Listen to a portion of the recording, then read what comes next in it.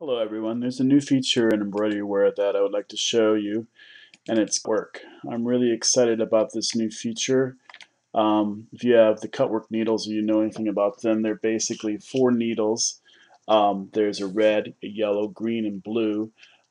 Generally designs only need the red, the red and yellow, um, and some other complicated designs could use all 4. In EmbroideryWare we have now the ability to work with Cutwork needles.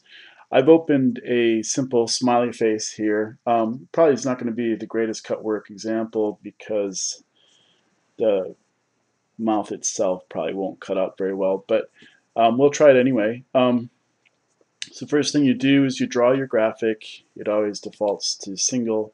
We're going to select all the graphics. And then we're going to go down to type and choose the new feature Cutwork. You notice when we choose that, the graphic changes color. What that represents is the red and yellow needles because it defaults to 2 Cutwork needles. When we change it to 4 Cutwork needles, you'll notice that the graphic changes into 4 colors.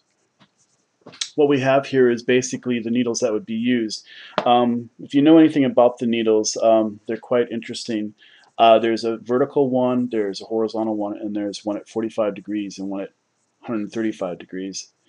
The red one is 45 degrees. You can see it's cutting the 45-degree part of the smiley face and the eyes, and also the matching side on the other side. The yellow is horizontal. You can see that the bottom of the face is being cut as well as the top of the smiley face and the top of the eyes and the bottom of the eyes. And then we have the green, which is I basically calling 135 degrees, which is facing this direction. And then we have the blue, which is vertical. So you can see in the smiley face here that we have all these different colors represented by the Cutwork needles that are going to be used.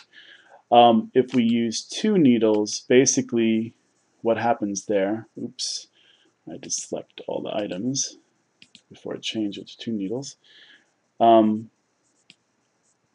You'll notice that basically there's red and yellow over the whole object. It'll just basically go through the whole object and go with the needles over the whole object. Right now I have the cutter spacing set to 3/10 of a millimeter. I'm not sure that's the right value. I haven't really played with this that much, but by setting that, you can set how close the cutters are going to be spaced. If you zoom in, you can see how close the cutters are being spaced. One of the important things about Cutwork is depending on how you set this up in your hoop with stabilizer and things to support it, some of these objects might actually come loose as they're being cut. So you can set tabs, and what the tabs do is it basically supports the fabric, keeps it in place. So here we have tab set to 0, which means there wouldn't be any tabs. If we change this to some number like 20, you'll notice that now the graphic doesn't have cutting in these little tab areas, and they'll hold the smiley face portion in. These tabs will be spaced according to the settings in this dialog, and right now it's set to 300. If we set it to something less, you notice there will be more tabs. So maybe we'll just use that setting for the example. The tabs are pretty big. We could make them smaller. You can make them any size you want. And basically what that does is it will hold the fabric in place while it's being cut so it doesn't fall out. So we'll try and use this design. So what we're going to do is we're going to save this as a DST file, Cutwork. And then we're going to go into a second program that we can actually set these particular colors to certain values for Cutwork. It's important to do this, at least I like to do this. I use a secondary program that's free from Bernina, where you can actually set the punch colors, and we'll set them to red and yellow as we have them in here. And then when we put the file on the machine, it will know what to do. Okay, now we've opened the design in Bernina ArtLink. Bernina ArtLink is a free program you can get from Bernina's website. It's a great tool. I like using it to simulate the stitch out, see how it's going to stitch out. If we actually do that, we'll end up having this sort of output. You'll see that the first needle, the red needle, will actually stitch out, and then there will be a second needle that will be the yellow needle that will stitch out as well. Can't really see it that well because it's blue in here. So let's zoom in a little further so we can kind of see what it's doing. We want to actually set these needle colors anyway to get the punch out right. You see it did purple and blue. So we're going to change those. So to change those, we go up to Thread Colors, and we get this screen. And you notice what's really neat about this program is you can actually set it to different color types. And you'll notice that there's a color type in here called Applique. And under Applique, we have punch work settings. So we're going to do a punch work cutting line, and we're going to assign that to both of these, 1 and 2, and then we're going to change 1 to red because that's the first needle, and then we're going to change 2 to yellow since that's the second needle. And that's all we had to do. Once we've done that, you'll notice now it's red and yellow. And if I put it in simulation mode, you'll see that the red goes first and then the yellow. What's great about this is now that we're in here, my program only outputs DST files which don't have any color information.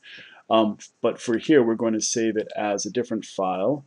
We're going to save it as a file that the Bernina can read, or you could save it to any of these others. I haven't tried every one of them to see how they turn out. But in the case of the Bernina, we're going to do Bernina USB stick ESP. We're going to call it Cutwork, and we're going to save that. Okay, the first needle that it's calling for is the red needle. So we'll put the red needle in the machine.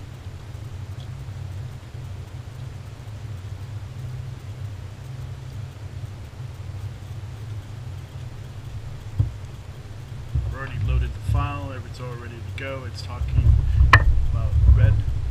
1 of 2 punch work, and it indicates it's red. So we'll start the machine.